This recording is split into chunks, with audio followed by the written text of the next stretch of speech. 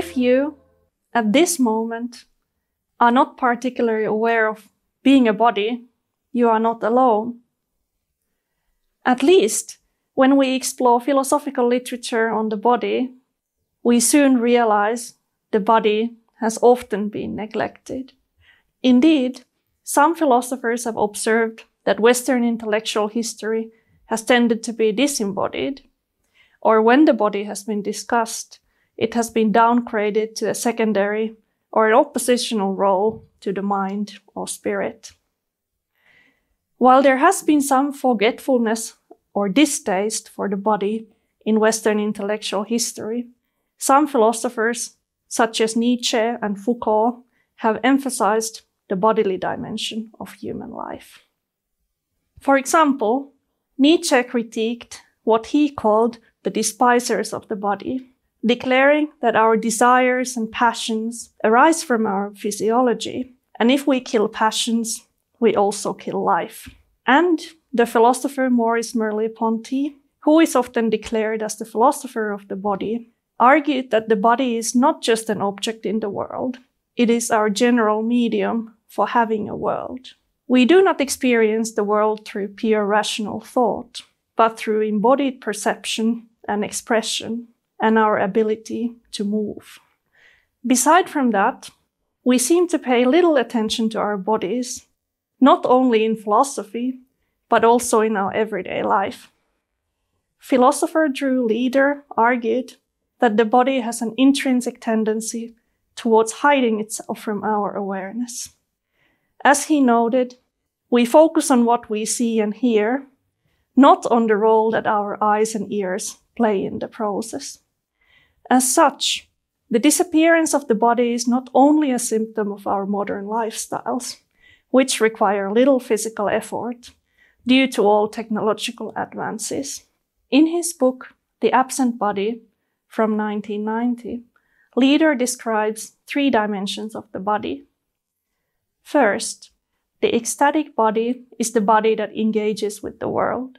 When cooking, typing on the computer, or walking to the grocery store, I'm typically not aware of being a body, even if all these activities require the body.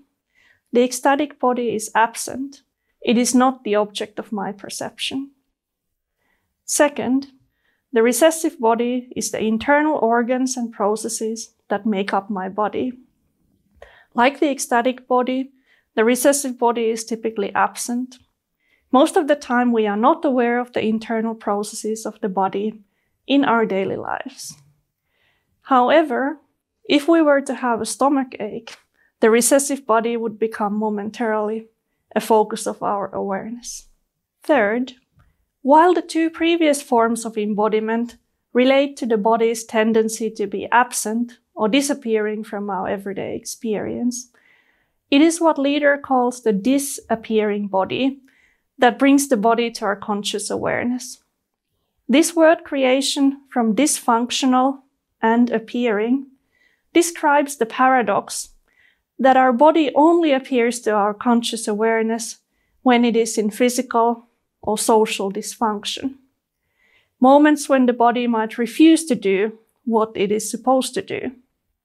When it is in pain, injured, or in disease. Or perhaps when we feel uncomfortable or different from people around us because of a situation that made us aware of our gender, race, or physical abilities, for example. We stand out from the group of people around us. What has this all to do with our digital age? Well, philosophers of technology have argued that technologies are not just neutral tools, but they profoundly shape human experience of being a body. Martin Heidegger is one of the most well-known philosophers who inquired into the nature of technology. Well before we had become glued to our laptops and smartphones, Heidegger argued that we have entered an era characterized by a technological understanding of being. He meant that in this technological age, we come to understand everything, things, people, as resources to be used and optimized. For Heidegger, our modern technological age has meant that we approach life with a calculative thinking and see the world around us as resources to be used for our own projects. In this worldview, the body is another resource that needs to be optimized through the right type and amount of food, exercise, and sleep. If you think of all the digital tracking tools available to measure and enhance our bodies, does this sound familiar to you? Heidegger did not want us to get rid of our technological advances. However, he warned that this technological worldview was narrowing our horizon and hiding other ways of experience in the world and ourselves. Yet, some later philosophers have emphasized that different technologies can have different implications for experiencing our bodies and the world.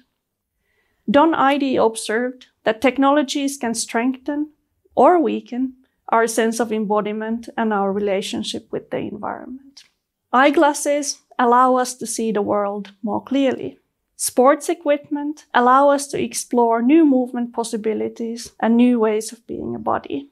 Technology also makes it possible to observe our bodies in ways that are not accessible to our normal perception, and thus increase our knowledge about the bodily functions.